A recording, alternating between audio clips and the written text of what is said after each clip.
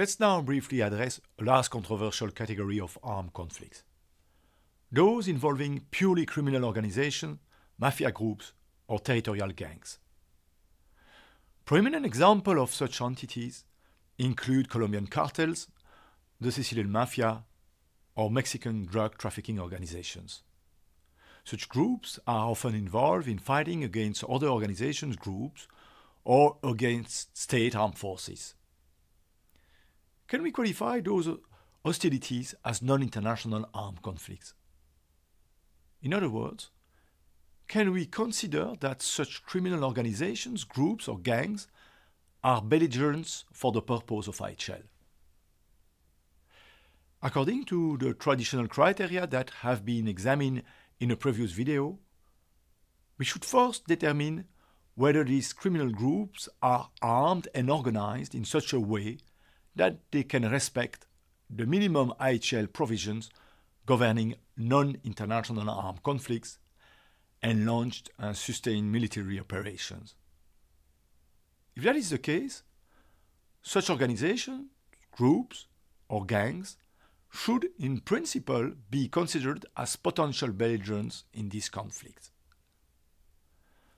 Moreover, if they have acquired some sort of territorial control as required by Article 1 of Additional Protocol 2, and are fighting against state armed forces, these organizations, groups, or gangs can be involved in high-intensity non-international armed conflicts.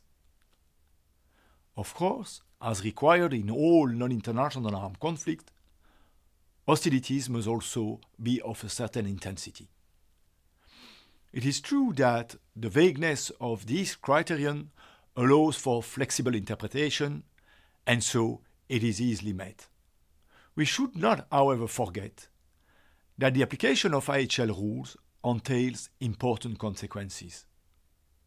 For instance, state armed forces will be able to target members of criminal organizations, gangs, or groups as fighters directly participating in the hostilities, or to employ administrative detention in accordance with IHL rules. This may reinforce the atmosphere of hostilities and, in turn, exacerbate violence.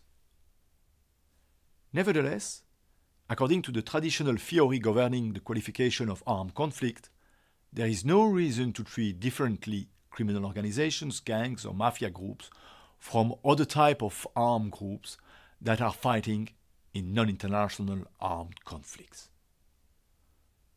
That said, some scholars consider that these organizations, groups, or gangs cannot be equated to traditional armed groups that are fighting in low or high-intensity non-international armed conflicts. Indeed, according to them, they do not share the same motives as traditional belligerents.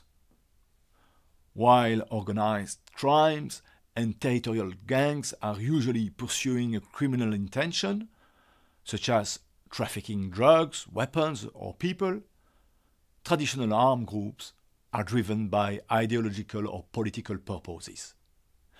In consequence, purely criminal organizations such as mafia groups or territorial gangs could never be considered as parties to a non-international armed conflict. It should, however, be emphasized that these conditions based on the motive of belligerence does not exist in IHL. The ICTY has made it clear in this regard that the determination of the existence of an armed conflict is based solely on two criteria: the intensity of the conflict and the organizations of the parties. The purpose of the armed forces to engage in acts of violence or also achieve some further objective is therefore irrelevant. Moreover, the motive of armed groups is by definition a subjective element that is rarely uniform. It cannot easily be identified in practice. Many criminal organizations, groups, or gangs conduct criminal activities while at the same time pursuing a political objective.